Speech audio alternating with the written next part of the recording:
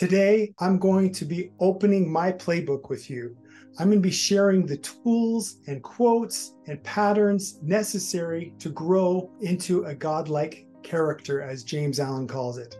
Let's go ahead and dive into my notebook now. Before I go into all the nuts and bolts of Wiseman coaching, I need to tell you my story. So initially, when I was 18 years old, I turned my life over to the Lord. I had a little inkling of a whispering of a still small voice that suggested to me that the Lord could make more of my life than I could. Actually, a prophet leader shared that quote with me. But when I heard that quote, that still small voice I referenced said to me, "Why don't you let the Lord turn your life over to the Lord and let him see what he can do with you?" And my heart cried out in a Yoda-like voice, "Let him, I will." And I gave my life over to the Lord. Now, fast forward from age 18 to 26, I did a lot of great things, including Outer Mongolia for a couple of years, going to college, and then got my associate's degree. And I had a nervous breakdown. I was engaged, had the nice car, had the fit body, thought I had it all, thought I was invincible, but the Lord had more in store for me than I knew. And my world was turned upside down. I faced my greatest fear, being diagnosed with mental illness. And for the next 23 years, to be more precise, I fluctuated and struggled with weight loss because I thought as a medicine, the side effect of medicine I was on, that it caused me to sleep longer and it caused me to eat more than I should. And it was all the medicine's fault, so to speak. So I justified in my mind's eye that I needed to be on the medicine. And if I was on the medicine, I had to be heavy, and I couldn't have both. I tried getting off the medicine 2 or 3 times, and each time led to a relapse. And I lost the weight, but it led me to a relapse of another nervous breakdown. So I've been hospitalized 3 times, at least 3 times, under court order to get my act together and get back on the medicine. And I'm happy to report that I am breaking a limiting belief this year that has enabled me to trim down and be on that medicine. And it is this stimulus that started Wiseman Coaching. So around March of this year, 2023, I started a podcast. It was my 3rd or 4th attempt at doing a podcast on a regular basis. Russell Brunson challenges people to find your way of giving creatively and do it on a daily basis. And I'd done it 2 or 3 times over the past 3 years, and I just didn't finish it. I did it for the best I think I did was like 30 days, and I just ran out of steam, changed directions, whatever it was. But in March of this last year, I started a podcast called Jesus is the Mark, where I suggested that putting Jesus as the focal point of your life enables him to change every area of your life. And on May 13th, after doing that consistently for a month or 2, the idea was presented to me that if I wanted to change my physique, I could, because I was turning everything to the Lord and allowing him to change me, which reminds me of C.S. Lewis' quote, where he says that the Savior came into this man's house who had a cottage, and he fixed the cottage up, and the man's like, "Oh, this is cool. I'm getting a better cottage." But then he knocks out a wall here and a wall there to make a mansion out of the place. Well, I'd like to refer to that more as a temple, as our body is a temple. And when you turn your life over to the Lord, he enables you to change your physique and enhance your physique so that you can represent him more clearly by a temple that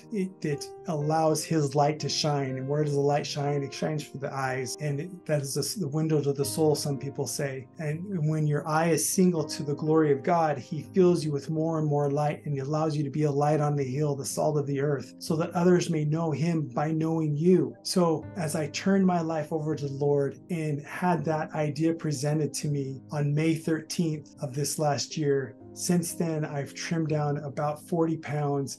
And I absolutely marvel at the power of God to help heal our bodies and the resilience of our bodies when we turn and give it all to him. Again, I thought at age 18 I'd done that. Then I hit this trial of my faith for 23 years of the mental illness trial of ups and downs, left and rights, medicine, no medicine, hospitalization, no hospitalization, and it's all come to fruition. It all makes sense now, and I'm filled with gratitude for those experiences because they led me to sharing what I have learned through Wise Men Coaching to help you raise the bar, to serve as a catalyst, to help you not take 23 years to put your life in order. To wherever you may be, whatever age you may be, you can turn your life over to the Lord and He can change you from the inside out. It's going to take plodding along. It's going to take rigor, but you can do it. You can change. You are accountable for you and only you. Take ownership, and I promise you,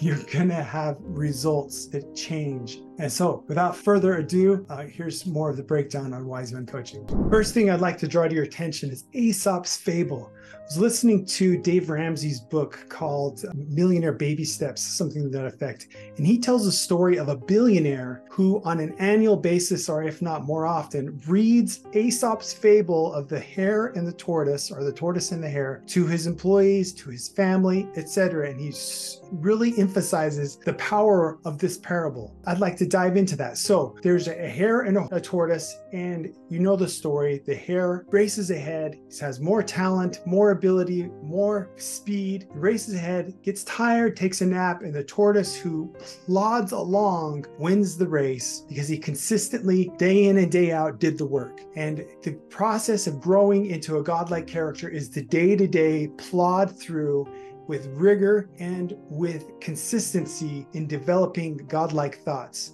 So having said that, let's dive into this first quote that I have listed here. This is by James Allen in his book called As a Man Thinketh, chapter 1, verse 4. I say verse 4 because I've numbered his books as I read them for easy reference. So he said, "A noble and godlike character is not a thing of favor or chance, but it is a natural result of the continued effort in right thinking, the effect of long cherished association with godlike thoughts. An ignoble and bestial character, by the same process, is the result of continued harboring of groveling thoughts." I love that quote because it's teaching us that if we want to have a noble and godlike character, we need to start with our thoughts and put our thoughts in order with God. But Isaiah tells us that our thoughts are not God's thoughts, and our ways are not God's ways. Nevertheless, God provided a plan for our thoughts to be lifted to His. And today we're going to talk about that process, and we're going to go through the nuts and bolts of how to develop this godlike character through Wise Men Coaching. Let's go to the next section. So James Allen also teaches, men do not attract that which they want, but that which they are. So the whole premise, the whole idea behind transitioning from where you are to where you want to be is to become who you want to be, to get what you want to get. So let's look at this from a point A to point B. A is where you are or have been.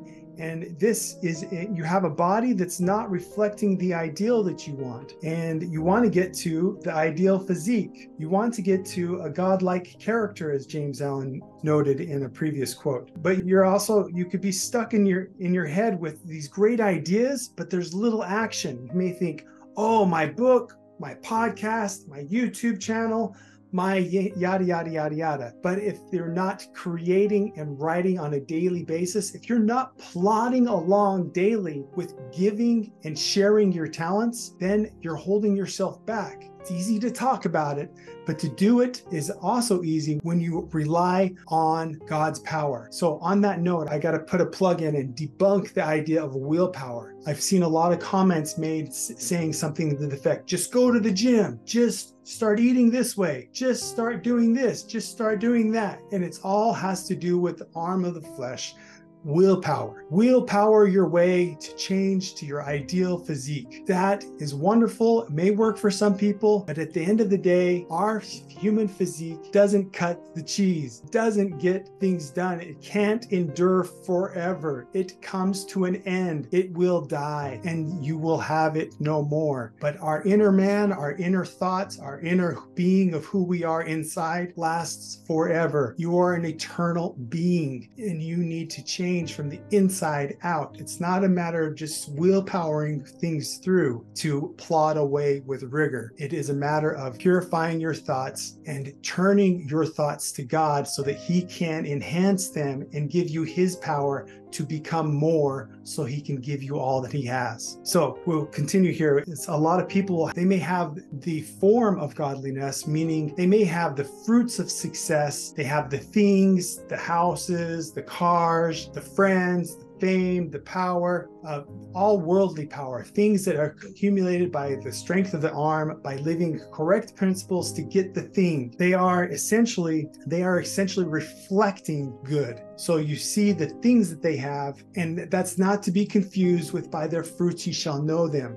Fruits that we're talking about are fruits of the Spirit of God: peace, love, joy, enduring happiness, rejoicing and always rejoicing, being full of love, long suffering, etc. Whereas having a bunch of things may be cool and everything, but it's not going to do a whole hill of beans for you when it comes to your deathbed and you leave this world empty as you were born into this world naked. So those wonderful things are good, and they can be a source of helping and serving other people. But if that's your sole purpose, then please don't carry on with this video. This is not for you.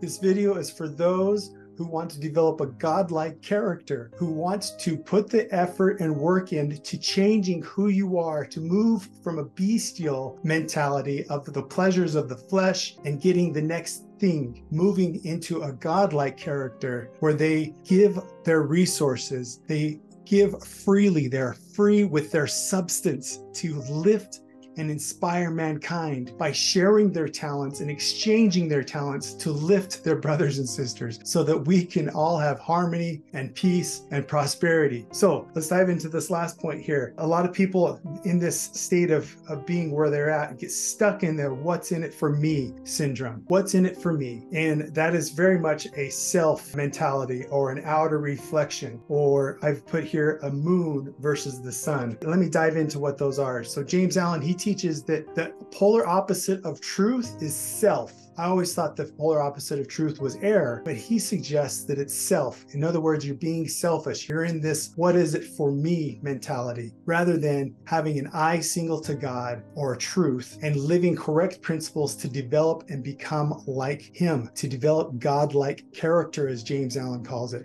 So Paul in the New Testament talks about 3 different degrees of glory: one of the stars, one of the moon, and one of the sun. And I want to talk about the two, the moon and the sun. Good and honorable men of the earth, they do good things. They have libraries with their names on them. They have mansions. They have factories and different modes of serving people by providing. I'm referencing Andrew Carnegie and other leaders in the past who make oil affordable, who make steel affordable, who make vehicles affordable, and they offer a great service to mankind. But at the end of the day, they have a library with their name on it, or a car with their name on it, or some other means with their name on it, which is a great thing. But we're not talking about being a good and honorable man of the earth. We're talking about raising things to the next level, to have a godlike character, one who gives and has an eye single to God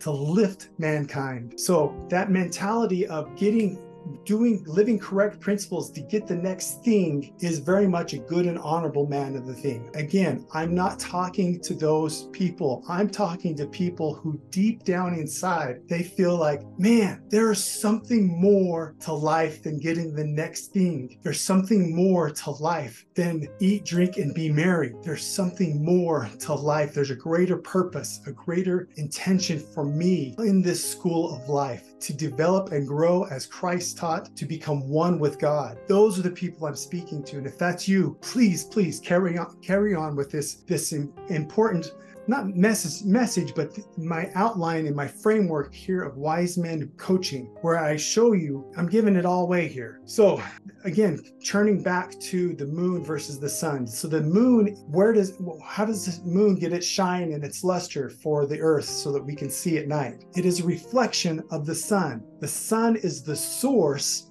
of light. It radiates light. Now, do you want to be a good and honorable man of the earth who reflects light by having the shiny objects? Or do you want to be at the core someone who radiates light, someone who's a light on a hill, who changes people's lives so that when they know you, they know who God is, because you have turned your life to God and you serve and you give your talents to lift and inspire other people. That is what it is to be a son, a higher glory, living higher laws, living such laws as what Jesus Christ taught, not to avoid adultery, but to avoid lusting for a woman, to avoid by having pure thoughts and not committing adultery in your mind. This is the higher law that we're talking about, living and raising your thought level so that you are not groveling, as James Allen says here. You're not groveling, harboring the groveling thoughts and the bestial character, and ignoble and bestial character. This isn't for you and I. This is for those sons. And I say sons because I'm talking to entrepreneurial dads, those that want to change their lives, their families' lives, their communities' lives, and the world, to live in harmony with higher laws, so that you can not just reflect the sun like the moon, but you can be a source of the sun in giving love and light and beauty to the world. So essentially what we're talking about here is moving from this point A of this bestial character, sort of like where you're not your ideal body's not being reflected, etc. And we want to bridge this gap and move over here to this godlike character. And to do that, there are 4 steps or 4 questions that we're going to discuss. But before I dive into these 4 questions and this framework that's going to get you from point A to point B is through questions. And I love this little phrase here that I put together. Inquiry is the father of revelation. What do I mean by that? When you ask, you can receive, but you've got to first ask, and you've got to be inspired first to ask the right questions. So we're going to talk about 4 questions that are the framework of Wise Men Coaching to help move you from point A to point B. But before I can go into that, I must say, what is the shortest distance between point A and point B? It is mental exertion. And we're going to put it here as a line, a box between A and B. We're going to call that mental exertion, or in other words, a Christ consciousness, as some authors call it. And this is the fastest way to get from point A to point B, is to have this mental shift, mental paradigm shift, as Stephen Covey calls it, or as Viktor Frankl calls, there's a space between stimulus and response. And in that space is our mental exertion. And if our thoughts are groveling and bestial, then the mental exertion is low, slothful, lazy, etc. But if our thoughts are higher thoughts, more divine thoughts, pure thoughts, virtuous thoughts, then they are full of action, life, plotting, and rigor. And if that is the case, then you're going to have the fastest movement from point A to point B. The 4 questions start with what, why, how, and what to become. So as you go throughout life, you're going to see someone who inspires you, someone who's reached down and lifted you. Think for a moment, who has helped you? I recall in my youth, someone doing kind things to me, and I used to think to myself, because I was raised in a situation where my environment, I was abused in many different ways. This isn't a victim mentality here. This is stating the facts. I could have been better. I could have worked harder. Yes, it takes 2 to tango. But the point is that when someone did something nice to me, I thought to myself, they must want something out of me, rather than seeing them for their genuine kindness. So it got me to the point of asking, why are you doing this? And again, that key is inquiry is the father of revelation. When I would ask and they would tell me why, I would be baffled. My mind would be blown when they say, because of my master Jesus Christ, or something of that nature. Because I want to, because I love helping people, because I love serving. And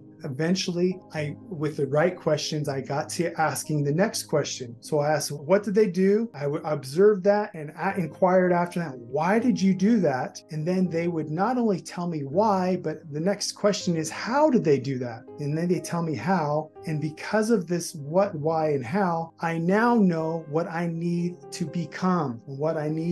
Because again, as James Allen teaches right here, men do not attract that which they want, but that which they are. In order to get to this point B section, you've got to become more than you are on your own. And I'm not talking about willpower again. I'm not talking about the strength of your arm. I'm talking about turning your life over to the Lord and allowing Him to lift you to higher ground, allowing Him to make more of your life than you can on your own. And when you do that, you exercise this mental exertion and it catapults you to the next level. It catapults you to a level of being more than you can on your own. And to exemplify this, I'm going to turn here to this example here that I've outlined. So to this godlike character, you're going to, through living these correct principles of finding someone who inspires you, a mentor, a neighbor, a friend, a coach, whatever it may be, find that person and ask them these questions. Why did you do that? How did you do that? What do you need to become to be able to give that to other people? And as you make these discoveries,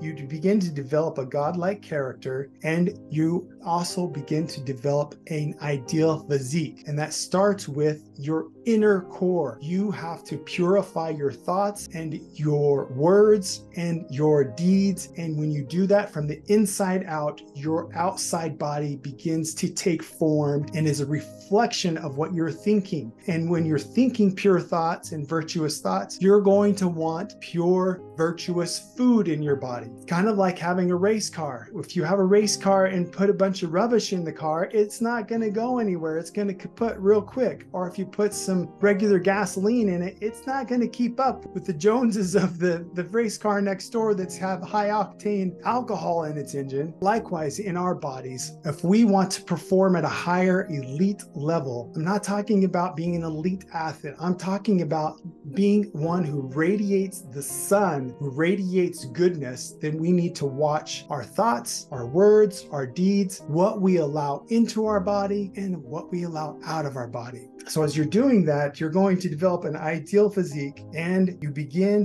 doing the work, you begin creating, you begin plodding along, giving of your resources and time to other people so that they can be lifted to a new level. And the beautiful thing is when you give, you receive. Kind of like 1 John 4:19. God first loved us, then we love Him. Or how is it phrased there? We love Him because He first loved us. And as we continue to give people, they exchange talents with us. When you give, you receive.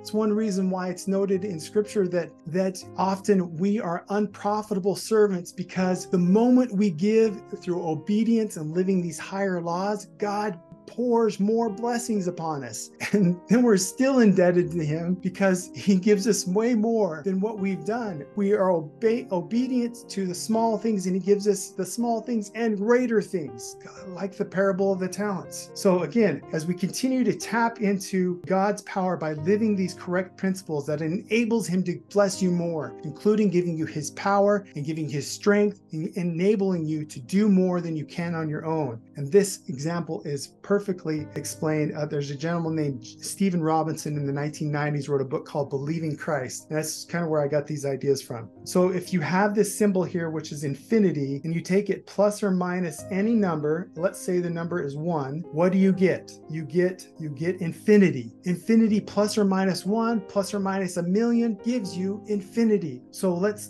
break this equation down. Infinity is representation of Jesus Christ. Jesus Christ is infinite power. Jesus Christ enables you and I to tap into His power so that we have access to infinite power as well. But how do you do that? The answer is through a yoke. So I'll draw this yoke here, and it's rudimentary, but I think you get the idea. And in this book, he explains that when you take two oxen, and one of them is trained and one of them is not trained, that the untrained oxen will pull equally and learn how to pull equally together because they're in a yoke. Whereas if you have two that are not trained properly, they're all over the place and won't pull. Or if you have two that are trained, one trained different than the other one, then they may not pull even. But if one is trained and the other is untrained, it will pull equally with the trained one. And that is a representation of Jesus Christ in you. If you're plus one, minus one, wherever you are, when you take the yoke of Christ upon you, He makes things easy and He gives you rest, and he gives you, it's not just you're tying up to his yoke so you can take a nap, rest. No, you're tying into his yoke so he can feed you light and truth and lift your understanding, which I'll come back to this drawing here in a moment. But before we do that, we got to talk about edify and rejoice. So if you have a 60-watt light bulb like I have here, and what is the word, I'm talking about what the word edify is. And if you have a 60-watt bulb that's edified, it's the same bulb, but it becomes essentially a 100-watt bulb.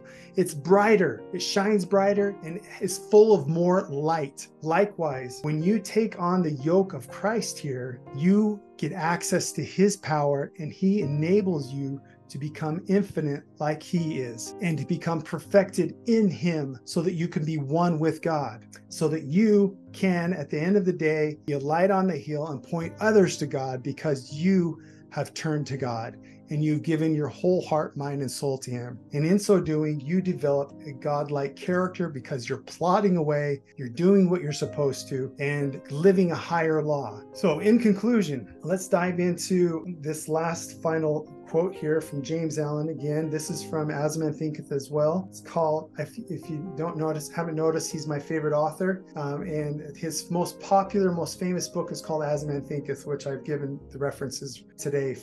The quotes I've shared from him are from that book. And he said, by pursuing this process, such as a wise man coaching process, a man sooner or later discovers that he is the master gardener of his soul, the director of his life. Within himself, thought forces, mind elements operate in the shaping of his character, circumstances, and destiny. You are the master of your ship. Take accountability of your thoughts. Take accountability of your words. In James of the New Testament, he tells, he that offendeth not in word is a perfect man. Perfection is possible. I'm not talking about perfectionism. Get that out of here. I'm talking about being perfect in living what you know to be true, so that you can be given more and grow perfection upon perfection, and grow into a godly character, so that you can have an ideal physique. And in that ideal physique, you can run faster, and run and not be weary, and walk and not faint, and have greater energy and focus and service orientation to lift, because he who is the greatest is the servant of all. He is free with his substance, so that he can lift all. And a final note on this is, how can we have a place on earth where there's no poor among us if everyone's poor? That's not how it works. When you have been given much is required of you, you give more, and you help lift others to higher, newer levels, because you've been free with your substance. And in exchange, as I mentioned earlier, God gives you more, and all he asks is you sacrifice your fleshy arm, your bestial character, and yield to the enticings of the Holy Spirit, God's mind, and live this higher law. And when you do that, he gives you at the end all that he has. And as a prophet leader in my life put it this way, sacrifice in the end is no sacrifice at all. Why? Because all you're giving up is the natural carnal man, his pleasures, the